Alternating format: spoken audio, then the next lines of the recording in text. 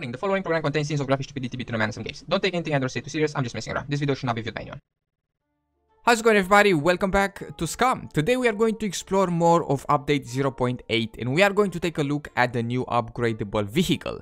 We only have the Volkswagen right now. The Leica has not been introduced because of some issues, and the rest of the vehicles have been removed as well, but they will come back in waves after they are revamped to the new system. I've not checked every spawn on the island, but by the looks of it, we have the new car, the Volkswagen, a boat, and the wheelbarrow. That's all that we have left right now. So it looks like bikes, bicycles, planes are gone. They're just gone, as far as I know, until they are going to be reworked and reintroduced in the game. Again, I have not checked the entire island, but as far as I know, we have 4 vehicles left. I mean, a boat, a car, and 2 wheelbarrows.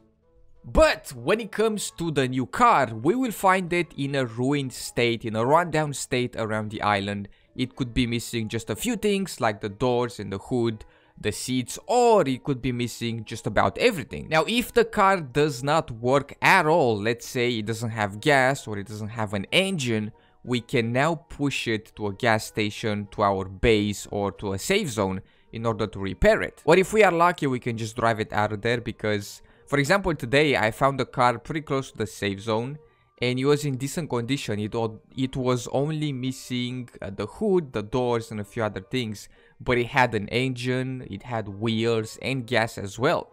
So they can spawn in a decent shape as well, so we can find it and just straight up drive it, or it's gonna be in terrible shape and we have to push it to a safe zone or to our base. Now, some of the parts, like the doors, we can remove them and install them on the spot. We don't need anything for those, but for the wheels, we will need a car jack. We will have to hold F on the car and then go to service vehicle on the car jack, and then we will have a bunch of options here, like removing and installing wheels and doors, installing a hood as well, and things like that.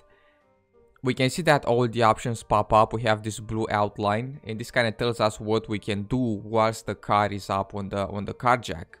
And as soon as we're done with adding parts or removing parts, we hold F again and we go to end service to remove the car from the car jack. But if the car is missing an engine, we actually have to bring it to the mechanic. We cannot install an engine ourselves. We have to bring it to the mechanic at the safe zone.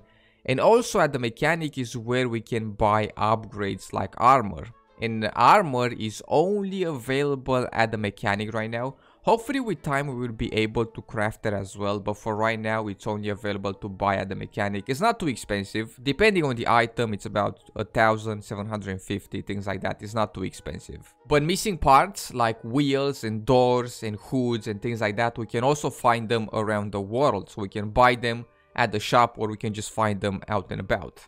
Now, when it comes to installing armor, we can just do it ourselves. Some of the items we can just install them without the help of any device, like armor for the doors and the windshield.